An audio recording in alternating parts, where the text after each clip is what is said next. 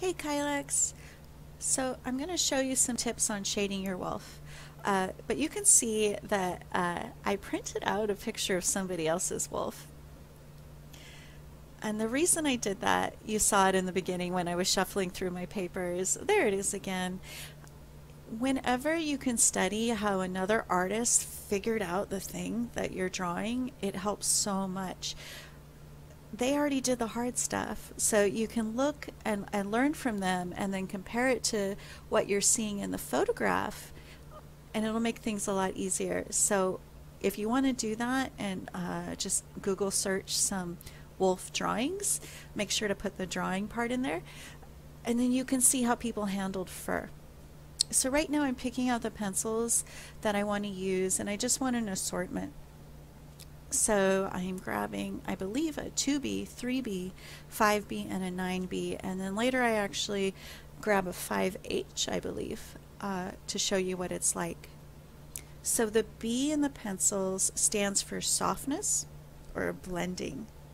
I think there's some debate. Who knows? Maybe somebody knows for sure. Some people told me it stands for black, but I believe it stands for blending. So the lead in the B pencils is softer and smearier. It means you can get darker shades and you can blend with it, but you can't get really sharp lines or edges.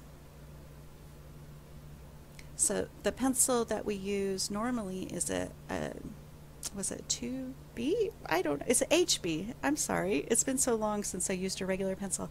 And so it's right in the center. So if there was a spectrum, right? Your standard pencil is right in the middle, and then the B's go off and get darker, and the H's go off and get lighter and harder. So you see how smeary they are? Like I just rubbed in it and it smeared a lot. So here's the 5H, I believe. I don't know for sure if it's a 5. Maybe it's a 6. Okay. But you can see that it's taking a lot of work and I'm not getting very dark. And actually if you felt my paper, you would feel the bumps, right? Because it's so sharp and so strong that it's actually pressing into the paper. That's no good. But if you were starting your drawing and you're trying to get fine detail, that's perfect. And something like that might also be really nice for some hair detail later. All right, so the biggest change in this picture, the biggest dramatic change in light and dark is what we want to start with. And so the whole background is a lot darker.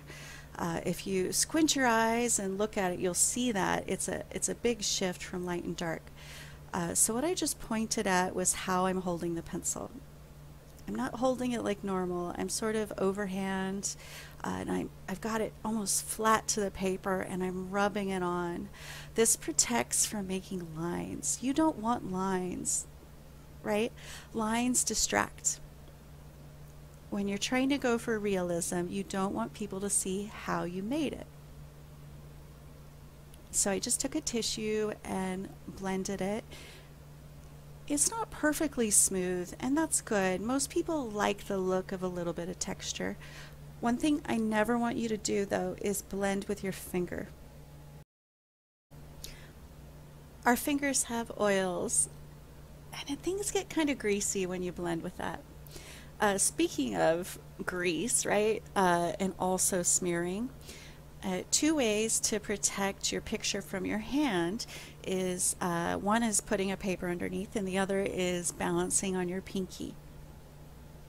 You could probably figure out that the reason I turned my picture upside down was to protect from that. I didn't want to be resting my hand on the wolves while I shaded that big area that is the background.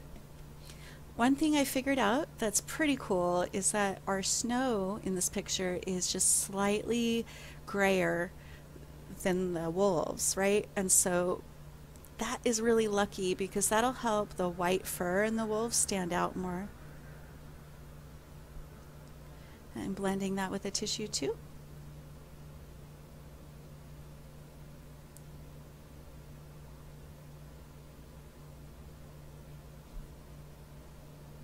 Okay, so we're going to start looking at shading the wolves. You see how I'm sort of just rubbing in a circular motion? That protects from making lines. If you just colored sideways, the first thing people would see is that you did this in pencil. But we want the first thing people to see to be three wolves in the woods, right? In the snow. We don't want our pencil to show at the end. So just rubbing in there kind of slowly and building up light to dark will help you have better, more realistic wolves. So now I'm zoomed in. I want you to see how I'm getting a little bit of that furry edge of the wolf by almost back shading into the tree. So I drew a zigzaggy edge for the fur and then I shaded away from the wolf into the tree. And now I'm just filling in the tree so you can't see how I did that.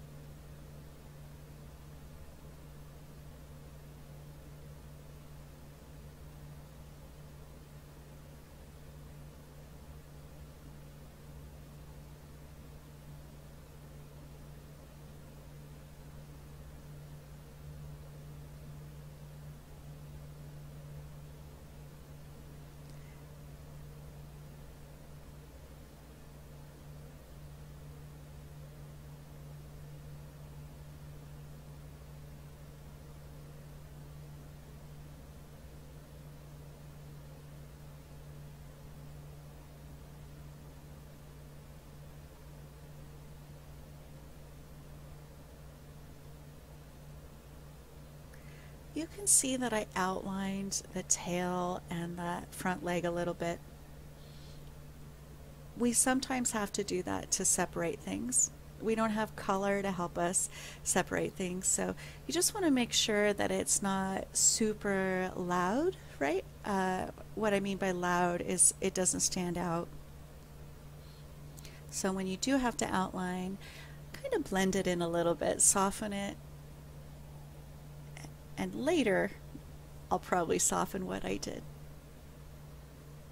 So right now I just learned a lesson. I was trying to do the zigzaggy fur thing, you know, where I shade away from the wolf, but I was using a really soft pencil and it wasn't helping. It wasn't doing what I needed it to do. So I switched pencils and that helped a lot.